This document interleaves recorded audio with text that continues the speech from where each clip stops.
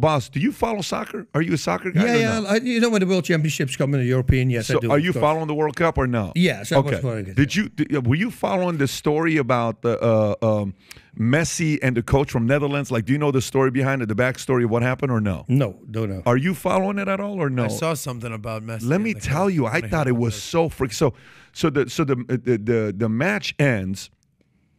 Netherlands loses to Argentina. I don't know if you saw that or not. It, yeah. And then he goes up and he celebrates right in front of what do you call it? Right in front of the coach. The coach of Netherlands, Louis Van Gaal, who is a legend in the soccer world. There's a legendary coach.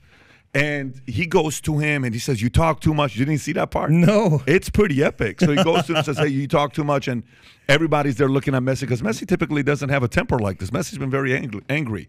So apparently the story behind Louis Van Gaal is back in 2002, Van Gaal becomes a coach of Barcelona. And at that time, they have this player that comes in whose name is Riquelme, Van Gaal asked him to play out of position. Riquelme says, "I'm not going to play out of position." Anyways, he couldn't stand Riquelme. And Riquelme, when he would score a goal, he would come up and go like this, okay? So when Messi scores a goal, he goes right in front of Van Gaal's bench, and he goes like this to him, saying Riquelme, because prior to the game, the coach Van Gaal said, if we go to a penalty shootout, we're going to beat him his week. And he says Messi doesn't play defense. Anyways, it was amazing to see how Messi remembers the revenge from 20 years ago because Riquelme was his captain, and he's seeking vengeance for Riquelme against the coach 20 years later. 20 years later. Pretty like an elephant. Yeah, it's like an elephant, exactly. So who do you think is going to win? Are you following any of it to see if it's going to be France, Morocco? I think Argentina's playing are they playing Morocco? France versus Morocco. France, Morocco, Argentina against Croatia. Croatia. France, Morocco. I mean, Morocco is doing really well right now. So I don't know. You know, it would be cool. They never got it, right? The Dutch, we went 3 times to the finals. The team that went the most time to the finals but never won.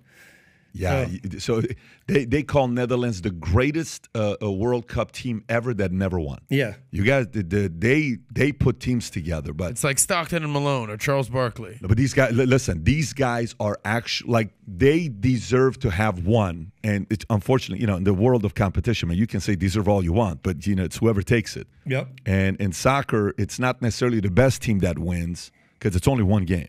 It's a very technical game. There's luck involved. There's a lot of things involved in it. So with all the craziness taking place, I believe future looks bright. If you believe future looks bright, get your latest Future Looks Bright hat of Valuetainment. It says Future Looks Bright here, Future Looks Bright here. We got them in white, we got them in black, we got them in red.